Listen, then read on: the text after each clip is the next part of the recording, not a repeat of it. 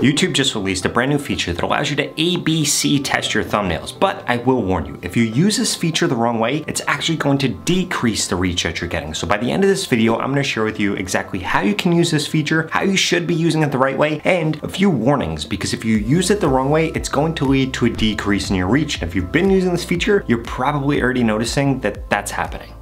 But if you use it the right way, it could skyrocket the amount of reach that you're getting. Like this creator that I helped use this tool, and they were able to get monetized from one post on YouTube simply by using this tool correctly.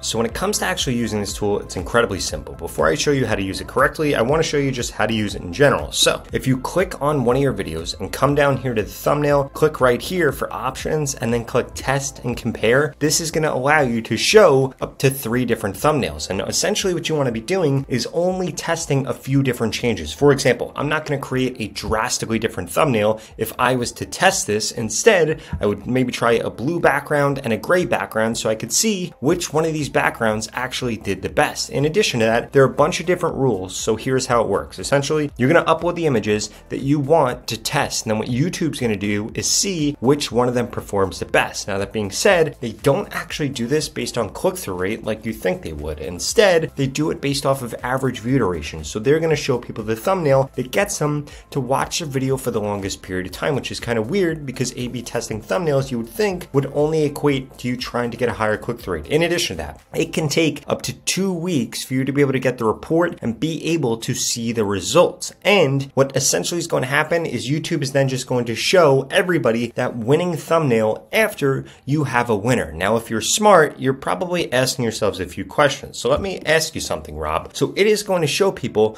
3 different thumbnails and 2 of them are going to be worse off. What does that mean? That 70% of the time or more, the wrong thumbnail is going to be shown to your audience. And this brings up a bunch of different things that we need to discuss.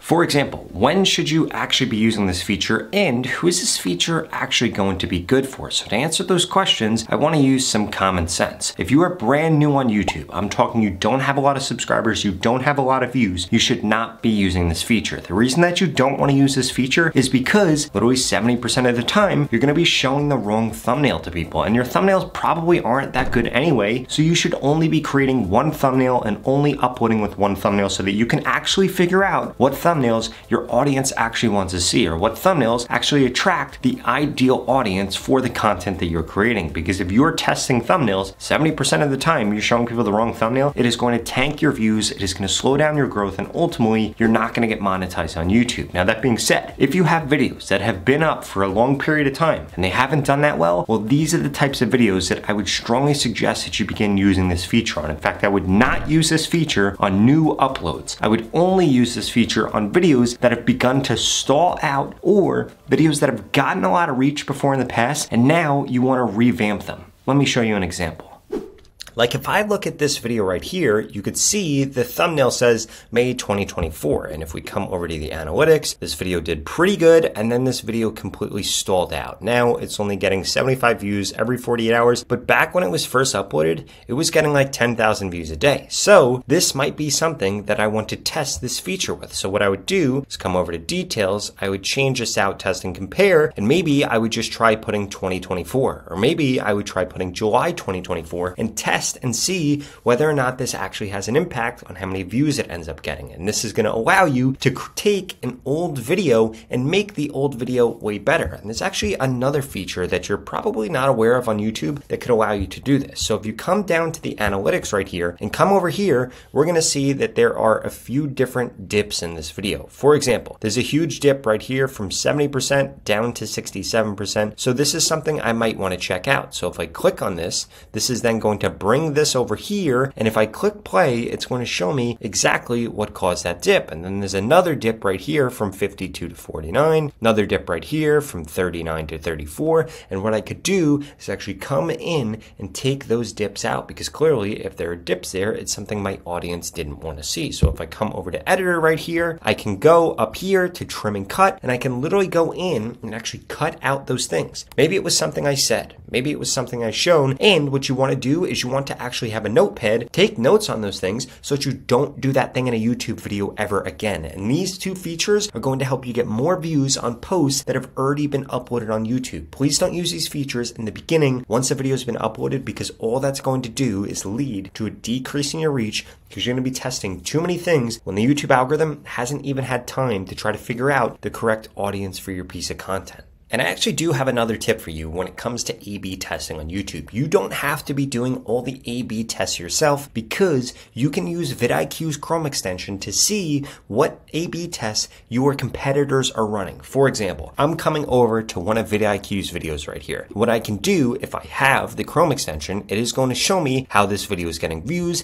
and these little changes right here actually shows me when they change thumbnails on this video. So what you're going to be able to do is learn from other people's A/B tests. You could change this to the first 7 days or the first 24 hours. So if we look here, they changed the thumbnail that they were using after 24 hours because the video wasn't doing that well. And what we could see is that the change in thumbnail didn't actually lead to more views. If we look right here, they were at 12,000 views, and now they're only at 17,000 views total on this video. So you can start to use this feature on your competitors to see what A/B tests are running. And you can actually get started with vidIQ today. If you go to the pinned comment below, it's only $1 for the next 30 days. This is going to help you make better videos on YouTube. And this is actually only one of the tools that they have. Another one that I really love is if you come over to one of your competitors and you reload the page right here, you're going to be able to click right here, view trending videos, and this is going to show you all of the trending videos that they've uploaded. For example, this video right here is a year old, still gets 270 views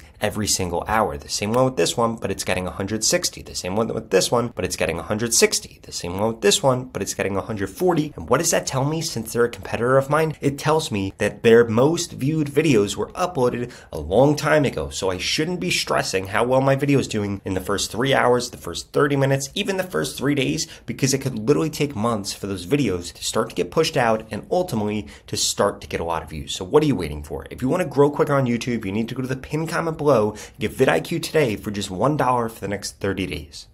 And if you're one of those people that thinks you're just gonna A/B test your way to success on YouTube, that's not actually how YouTube works, because you can only A/B test your thumbnails. You also need to make sure that you're choosing the right topics, you're choosing the right titles, you're choosing the right descriptions, you're choosing the right tags, and you need to do these things right every single time that you upload a piece of content. And if you're not learning from your videos every single time that you upload on YouTube, well, you're honestly just wasting your time, because here's the deal. Just having experiences, AKA uploading content, doesn't mean anything if you're not learning every single time that you're uploading on YouTube, because ultimately that's what's going to allow you to get better over time and allow you to get more views, get more subscribers, and ultimately get monetized on YouTube.